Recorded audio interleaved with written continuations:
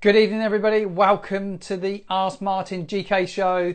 We're back again, as we are every Monday, 7 p.m. here on Instagram, also up on YouTube as well on Catch Up. It's been filmed for both. So if you missed the show and you want to catch up on YouTube, you can do at a later date in coming weeks. I like to kick off each show with a weekly roundup of what's been happening in the AB1 family. Then I'm going to get on to your questions. I've had some really good ones this week. It's a really packed show. Going to feature also what's in my glove bag. So it's all going to be about what essentials and what do I put in a glove bag. And we're going to get you guys involved and find out what you put in your glove bag. So, weekend roundup. It's been a very eventful week for the AB1 family, as I said.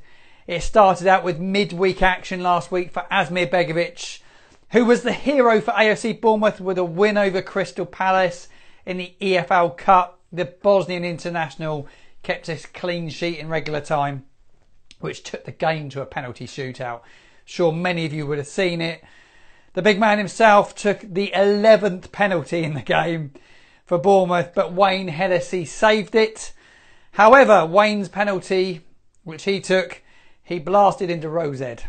Asmir decided to finish the tie, however, and he saved the final Palace penalty from Luka Milovic, and it sent Bournemouth into the next round of the EFL Cup. So congratulations to AFC Bournemouth on that massive win last week. Begovic was also in very good form at the weekend when the Championship side, the Cherries, they headed to Middlesbrough's Riverside Stadium. It finished 1-1. In other action around the world, we're looking at Europe. Malmo's Marco Johansson, he played twice last week as well. He was in action midweek in the Europa League. A match at Honvid. Johan Darlene's injury pushed him into the starting 11. He wasn't due to play. He did a great job though. He kept a clean sheet, and he helped the team advance to the next round where they will meet Lokomo Zagreb. In the meantime, Johansson in his side visited Nuremberg in a game which was 1-1, and they stayed top of the league. AIK were back in action at the Friends Arena at the weekend. It was a big game in the Stockholm derby. It was a big game. Budimir Jankovic was in the starting 11 for AIK again. He's had a very good start to the season. Again, he kept a clean sheet and an important 3-0 win over their city rivals, Hammarberg. So it's a brilliant result for them. So well done to our man there. Another clean sheet for the AB1GK family this week was Chris Maxwell. He captained Blackpool to their first win of the season at Swindon Town, thanks to CJ Hamilton, who scored a brace. Also in action was Ryan Alsop, who had a pretty busy day at Inwood Park. A very experienced Blackburn Rovers side there. Took advantage of the fact that the visitors went down to 10 men early in the game. And it was a bit of a day for Wycombe Wanderers. They lost 5-0. However, Ryan made an impressive 11 saves in the game. So it just shows how one-sided the game was. And Ryan kept the score at 5-0. So fair play to him. Must have been a tough weekend though. So that kind of wraps up what's gone on for the AB1 family. Next weekend, one to look out for is in Serie B. AB1GK have signed a brand new endorsee over in Italy, Serie B. Daniela Bora will play next weekend, so stay tuned for that. He will be wearing AB1GK gloves.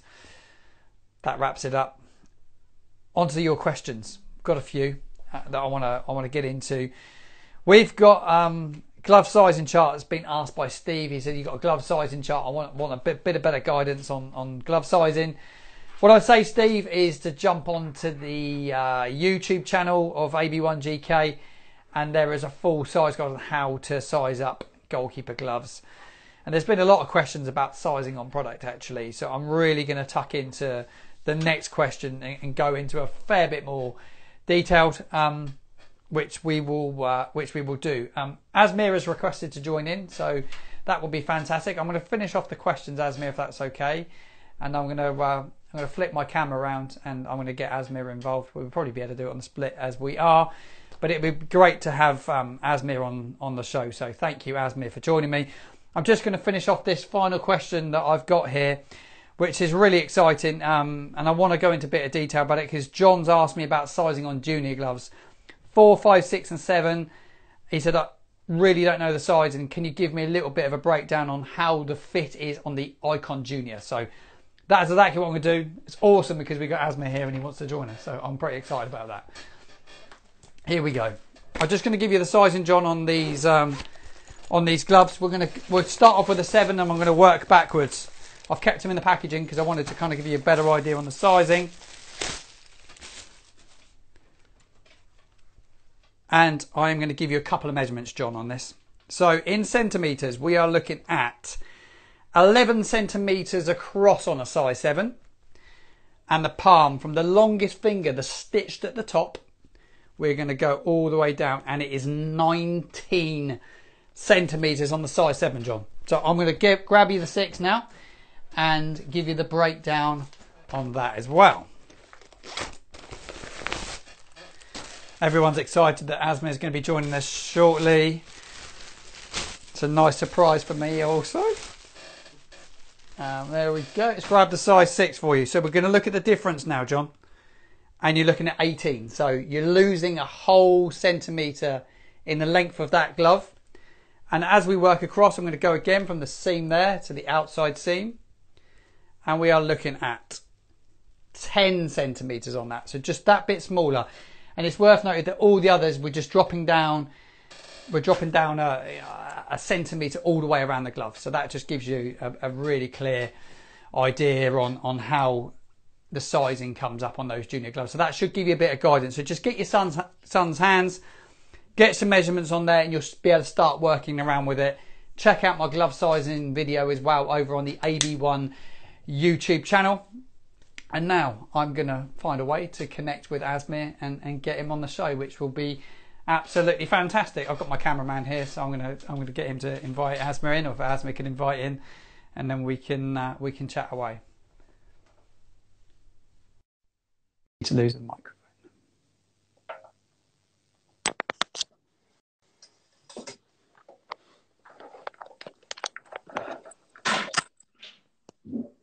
Asmir, thanks for joining me. How are you doing?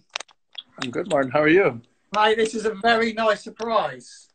Well, do you know what I'm just going to set up now so I can, and we can chat away, so that'd be fantastic. Sounds good. One up. Such a long time. Asmir, talk to me about the penalty shootout last week. How was it?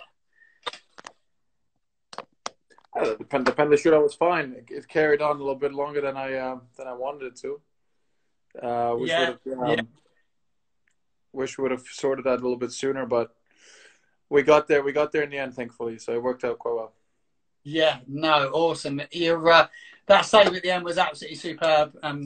And the game had to be put to bed, didn't it? There was no question it had to be settled, and you were the man to do so.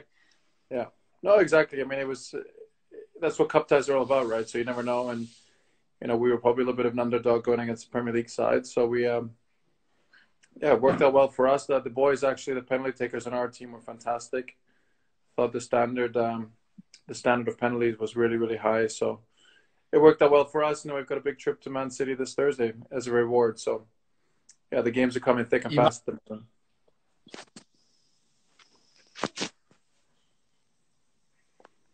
You must be looking forward to the game, Asmir, on Thursday. So it's a huge, huge game. What's it like going to somewhere like the Etihad to play? The Etihad's always a nice place to go. It's always going to be a tough game, as you know. A little bit different without crowd. Look, special guest. Yeah, no. Also, how's it been to get back playing? You're back at Bournemouth now. You're back in the side. How's the last 2 games been? You must have built a bit of confidence from that penalty this week. And obviously, played the week as well and had a very good game. Yeah, do you know what? It's been nice. It's been nice to play. It's been nice. It's been nice to play. Nice to play regularly, of course. And it's been good. Teams have been doing okay. Go find him. Taylor, go find him. Must be downstairs. Kids running around. It's bedtime. So. Indeed, definitely. There you go. We'll get some of the guys involved as well. Is it right to get some of the viewers in and ask some questions as well, Asmir? Is that okay? Definitely, yeah. Let's get some questions in. Let's get some, let's get some questions. Always the whole point of the show. I mean, you've done a great job for the last couple of months introducing the show to all our customers and viewers, and I think it's been really cool because you're doing something interactive with all of our fans, I guess, people that wear our gloves. They love the product just as much as we do for all the effort and time that we put into it. So I think the show's been pretty cool. I think it's been pretty unique as well. You don't see many people doing it. And I think that's why I kind of wanted to join in, and I've been missing out for the last couple of months. So let's go get some questions in. I want to get people's thoughts on the David De Gea penalty save that was ruled out, the fact that he moved 2 inches from his line. I thought that was scandalous. So I want to get people's opinion on that. But yeah, fire away with some questions. If you have any questions, absolutely go for it. I want to gloves you're wearing this season. What's making Nero this year? You've gone from Impact and you're now wearing Nero. What kind of wearing Nero? Because I know that you've tried all the new Indici gloves. They've gone an absolute storm with the guys that tune into this show, and you've gone into Nero. Talk just a little bit about that, Asmir. Yeah, I mean, no particular reason. Listen, it's a new range for us, so I wanted to represent the new range, the new collection, which is obviously the Indici collection, which came out almost a couple months ago now. And I'm a negative cut guy, so that's why the Nero fits me quite well. I mean, it's more of a personal preference thing. It's not that any glove is better than worse than the other. It's just that I like the negative cuts. This week I might go back to the Icon. It's really great to have such a range. I think that's obviously of high quality and one you can feel comfortable with any glove. So for me, it's not that I've changed. It's just that I'm wearing different gloves. I mean, you'll see me wearing all the different ranges from that we have during training. Obviously, matches, I'll probably prefer the negative cut just because it's something I've worn for the last 10 years. But I definitely trust the whole range, and I think that's what I try and do, to obviously show people that you can wear every single glove at a high level. Yeah, it's great to see you wearing all the different models as well. You've even worn the roll finger, haven't you, in training as well, and you're trying everything, which is fantastic. It's good because you're constantly giving the guys the feedback that are producing the product, and it always comes back to negative, hasn't it? Yeah, just because, like I said, it's personal preference. I think when you've worn a certain cut for so long, then obviously that's what you stick with. Because I don't think negative is better than roll or better than flat or better than surround cut or hybrids. It really is just depending on personal preference. People ask all the time, what you recommend? Well, I recommend a good quality glove, but the cut is very much in the individual. So that's why it keeps going back for me to the negative cut. No, definitely. No, it's great. It's great to hear. We're just going to have a look and see if we've got any people come in. What's a typical day of training? It's quite a good question coming out there here. What's a typical day's training like in the life of a professional goalkeeper? That's a good one. Yeah, that's a very... They vary because, earlier in the week, I think when you start in the week off, say on a Monday, Tuesday, Wednesday, you probably do a little bit more of everything. Reflect on the game of the weekend, try and fix a couple things that you want to work on that you need to improve on for next week. Get some work in, get all your technical work in, get some physical work in done as well. Mix it in with the gym work.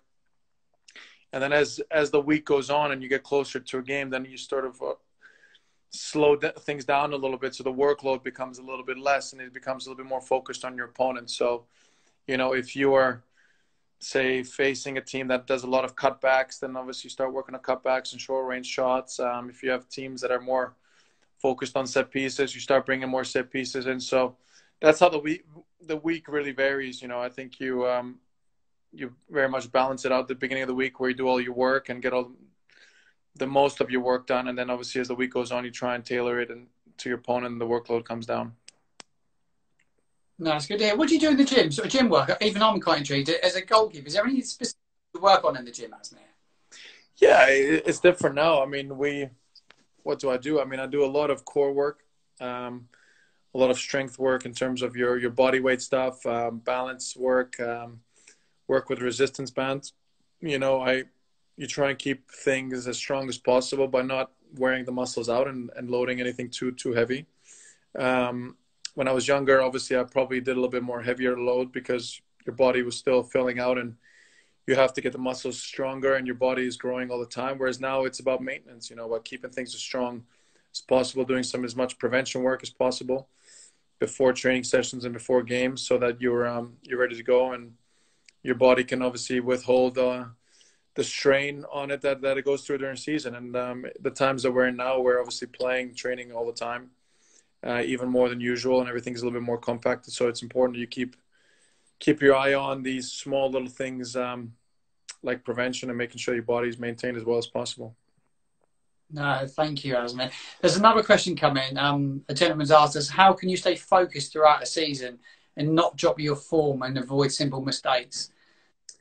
Yeah, listen, I think Martin, you try and focus in on every single game. You work as consistently as possible. You try and keep your routine as similar as possible and try and not vary too much, because one good game, one bad game doesn't mean you can go, into the sky when you have a good game and into the ground when you have a bad game. You try and stay consistent as possible. Trust the process and trust into your work.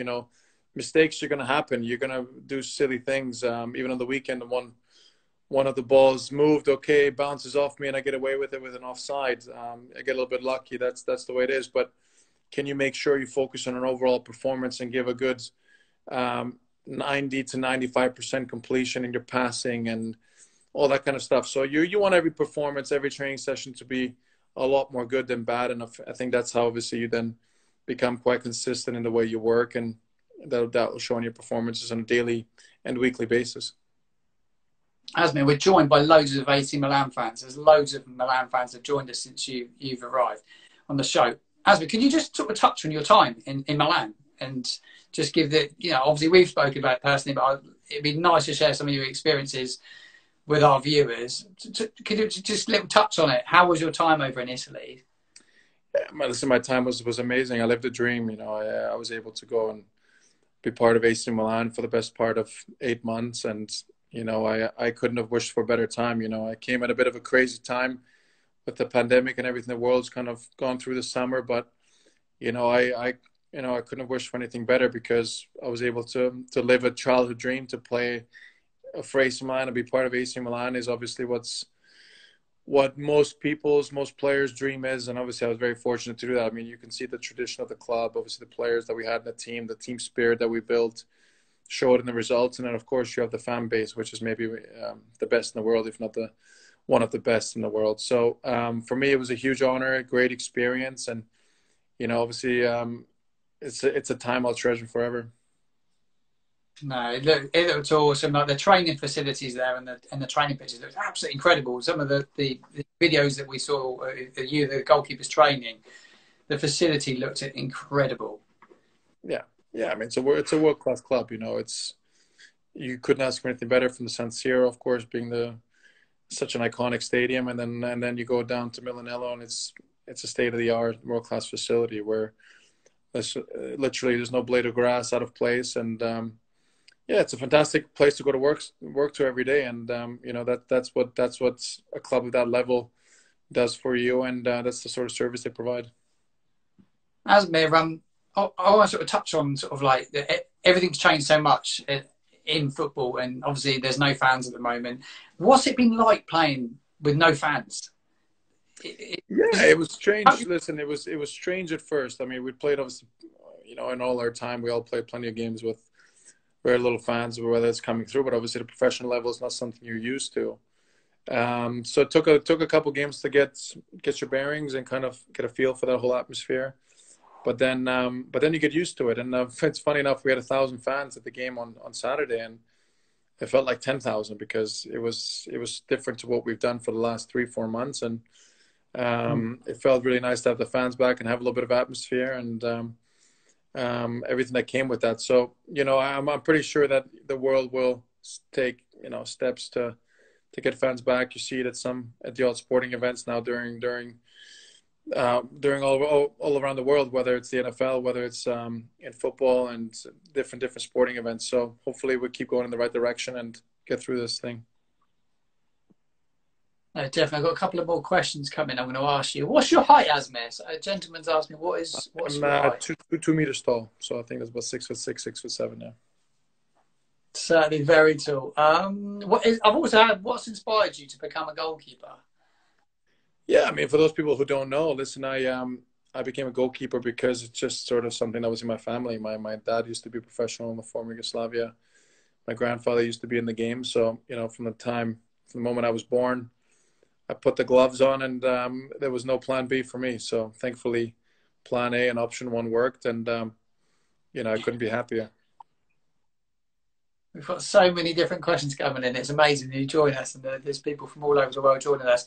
Asmir, keep those quality products coming is another nice question, another nice comment. I've also had another one in that said, my parents were so happy with the pricing of the AB1 gloves. My brother and I go through gloves quick, and it's not great having to pay hundreds of pounds for gloves each time. So thank you. So what you're doing in producing these wonderful goalkeeper products at a good price is just showing that everybody is really appreciating it, Asmir. Well, listen, Martin, I mean, that's what we try and do. I think it's a myth that when people say, oh, I need a pair of gloves, it's going to last me forever. There is no such thing. We really pride ourselves in doing a great product and making great products. And of course, then trying to be as competitive and as price friendly as we can. We had a very, very simple mission, and obviously that mission now has come to fruition. And I think people are very much taking that on board, which is obviously fantastic for us. And it's something we want to continue to do, because every range that we do, I think, is going to be better and better. I think the fact that people love it so much is obviously giving us a lot more motivation to continue to do what we do. And, it's something that we really take a lot of pride in, and the team really loves to do. So we're going to keep it going as much and as long as we can.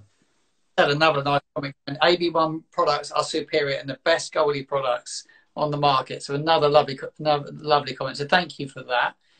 I'm just going to see if there's any other questions coming in. There's so many different bits coming in. Thank you for everything you did at Stoke. You were a true legend. Good Potters, Stoke fans. Yeah, great people up there.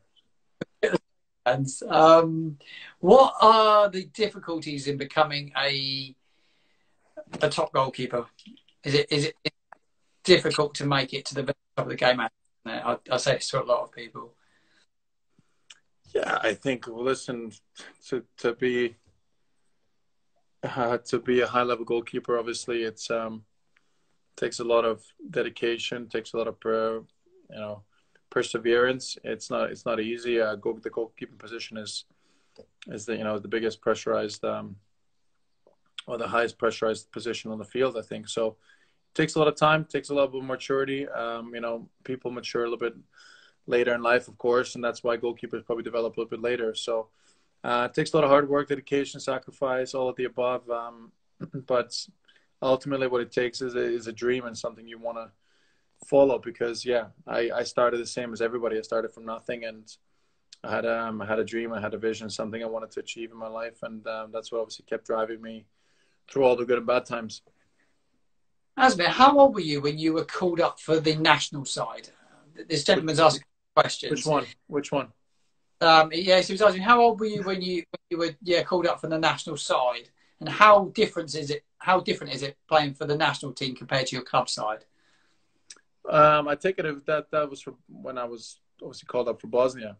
So I was 22 when I was first called up. I've been part of the national team for good 11 years or so, and hopefully I can keep that going for a while. But listen, it's a special feeling. It's something you really can't describe.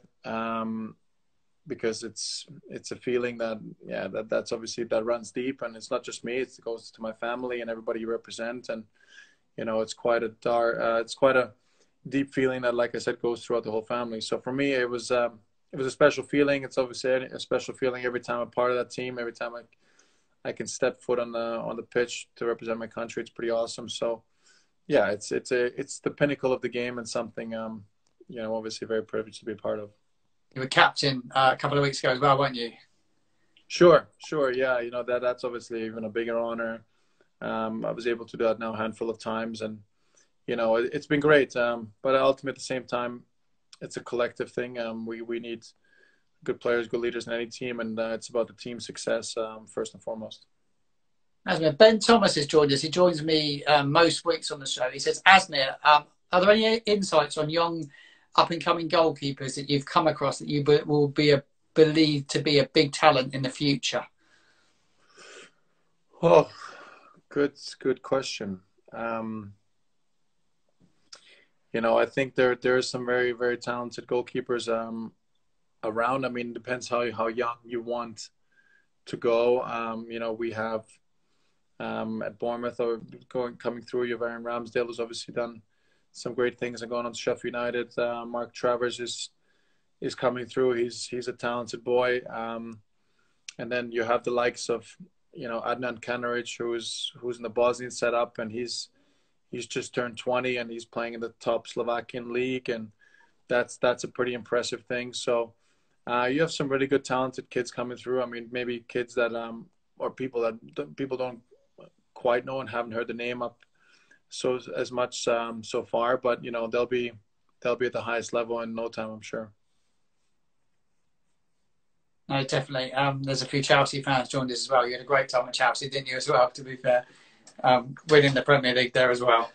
Asmir, before you go, I was going to do a little showcase tonight on the brand new glove bag we've got, which is not long been out. And I was talking about all the essentials. I wanted to show off my essentials that would go into a glove bag. It'd be good to get you involved, actually, because I was kind of going through it today and thinking, I wonder what Asmir has in his glove bag. And now I've got a great opportunity to ask you the question. Do you have a glove bag? Do you take a glove bag? You take one of these glove bags to train with you? Yeah, I use that exact glove bag, which obviously some will have different ranges coming through, so keep your eye on the products coming out. But yeah, essentials for me: 2 pairs of gloves. One sort of for the warm up, one for the game, and then the other one becomes the I've got in mind. 2 pairs of gloves. 2 pairs of gloves. Yeah. 2 pairs. Then you have your wash bag stuff. You have your wash bag. Yeah. Then you have your tape and shin pads, and that's about it, really.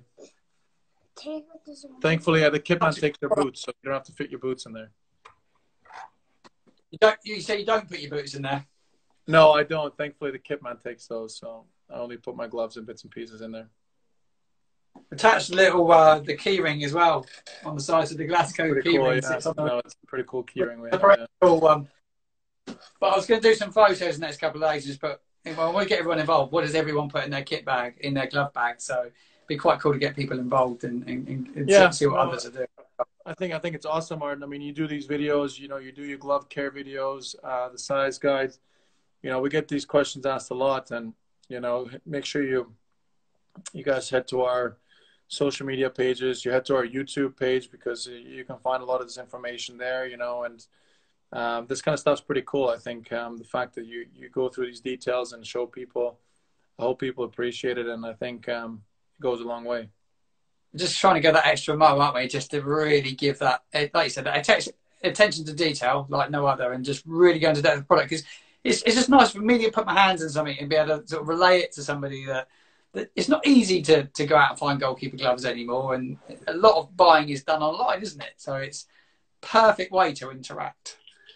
Well, no, I honestly think I'm the same. Look, I have 2 kids. My younger brother was a goalkeeper. Goalkeeping's been in our family, so I understand. I really like that. That's the one thing I really appreciate is the cost. It's not easy to make a living. It's not easy for your kid to be a goalkeeper, and we want to encourage kids to be goalkeepers. But every parent or anyone who my son or my daughter, wants to be a goalkeeper. You not only have to buy boots and shin pads, you then have to buy the gloves. Whereas Taylor doesn't want to film a TikTok with me. Okay, well, you can go do TikToks in a minute. So there, we understand that like it's an extra cost, right? So it's not only expensive to be doing boots and everything else, and then you got to put gloves on top of that. So that actually discourages so many kids from being goalkeeper alone, just the cost. So we're really trying to be as connected to the public. We're trying to be as connected to all our customers as we can, and I think that's what we really try and do. And not only that, but obviously by giving a lot more of this information to everyone to make sure they buy the right product, to buy the best possible product, and have as much information before they make the purchase is key for us. No, I agree. Thank you so much for joining me today. It's a nice surprise that you've come on. Man, it's a pleasure. I'm going to go back. I'm going to go do bedtime.